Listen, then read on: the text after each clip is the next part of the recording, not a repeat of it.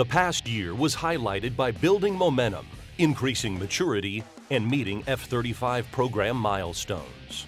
It was also a year which saw an expansion of the F-35 enterprise around the world. Luke Air Force Base, Arizona received its first of more than 140 aircraft as it becomes the home of F-35 pilot training for all U.S., international partners, and foreign military sales customers.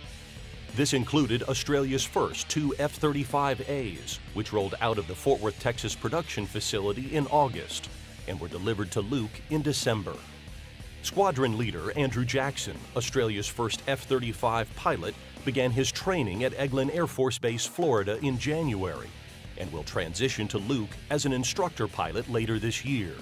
Currently, a total of 9 bases are flying more than 120 aircraft.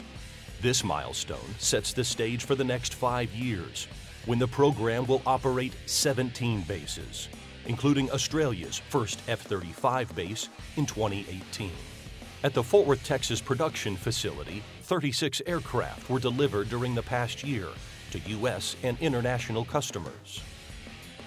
In addition to meeting its aircraft production goal, the program now has more than 150 trained pilots and over 1,600 trained maintainers.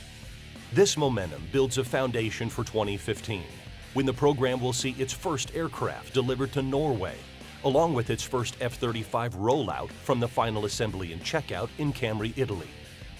It was another strong year for the F-35 flight test program, highlighted by the first ever F-35 sea trials aboard the USS Nimitz with 100% success. The year was punctuated with a series of successful weapons drops, and between flight testing and operational testing, the program surpassed 26,000 flight hours.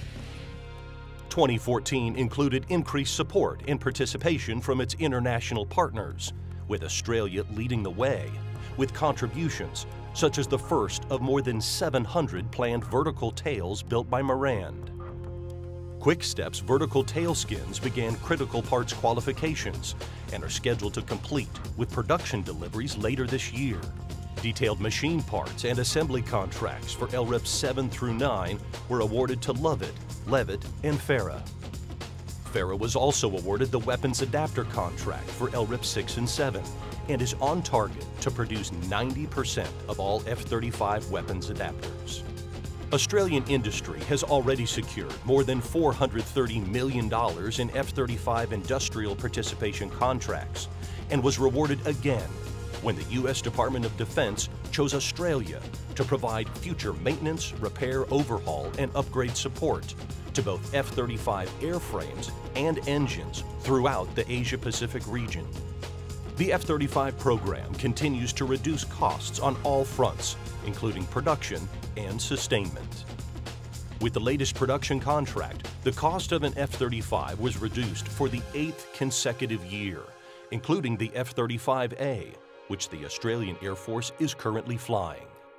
The overall maintainability and reliability rates of the F-35 are increasing, which will further drive down costs in the future.